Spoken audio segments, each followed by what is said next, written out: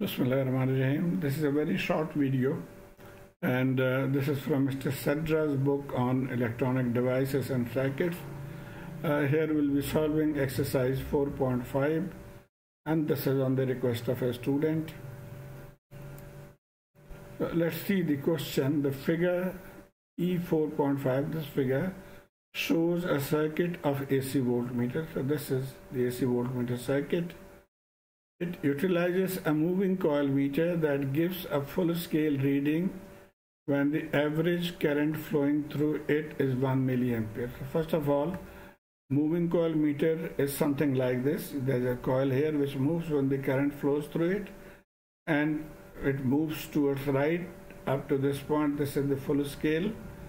Similarly, you can see from here, when it moves right, this will be the full scale. Okay.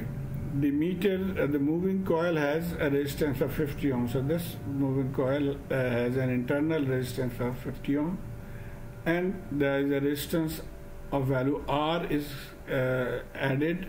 This gives us the calibration, how to calibrate.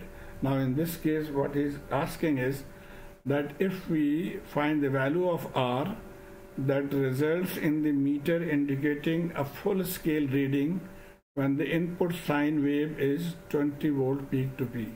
So when we apply a 20 volt peak to peak, this meter should show a full scale reading. And the answer is also given. The value of R is 3.133 K. So basically, this is our circuit. The input is 20 volt peak to peak, and for full scale, 1 milliampere current should flow through it. Okay, so let me replace this with the input signal so it gives a better view. So we have a sinusoidal signal of 20 volt peak to peak. This diode is rectifying this, so it will be rectified, and it will only have the positive half here.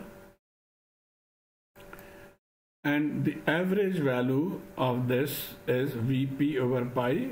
We call this value as V1.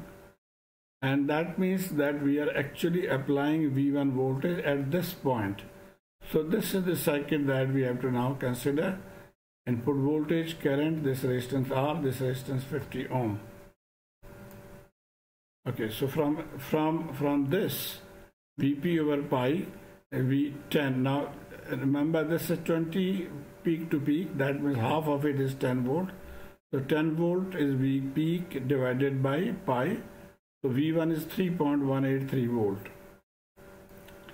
And the current formula now we can apply. I is equal to V over R. So I is equal to V1 over R plus 50. And as shown here also, given in the question, that the maximum average current is flowing is 1 milliampere for full scale deflection.